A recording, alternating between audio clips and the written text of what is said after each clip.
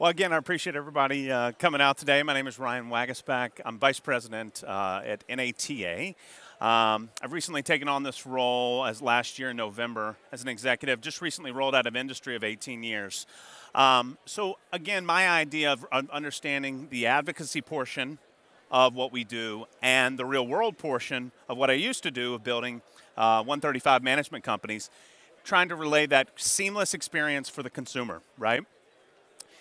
So as we all know, 135 operations, we kind of live in the 1960s, right? We're trying to take them out.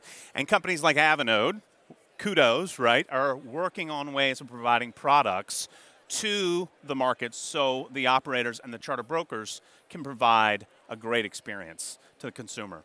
What I'm finding is that when we're not providing a seamless experience to our consumers, they're finding other solutions. Illegal charter, questionable, gray market. So we want to empower the 135 and the charter broker community.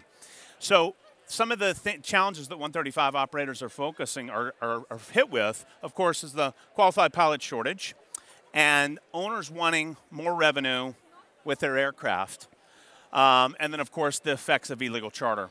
So when owners are wanting more revenue for their aircraft, right? They're having to go through the conformity process. They're having to jump through all these hoops, which is downplaying and minimizing their effects of capturing more charter.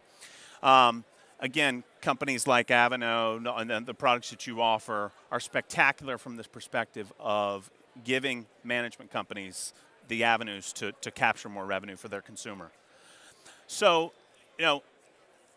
we're seeing the commercialization of the 91 space. Everybody familiar with the 91 space? It's just the private sector. So it's the Uberization of that market. That's concerning to NATA simply from the safety perspective.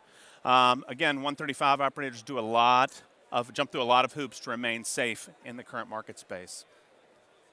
Again, I say this and we preach this to our committees and out in the market. We've got to start embracing more innovation, right? We believe as a 135 operator, you can be innovative and still adhere to the regs.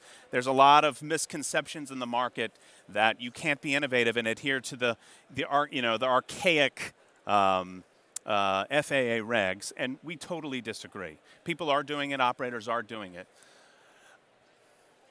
So we're working on tools to elevate the market. We've provided tools through our website. So 135 operators or charter brokers can search tail numbers to make sure that aircraft are on a AOC or certificated operator certificate.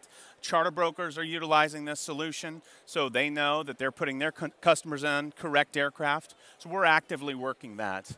There it is. So thank you. Thank you. Thank you.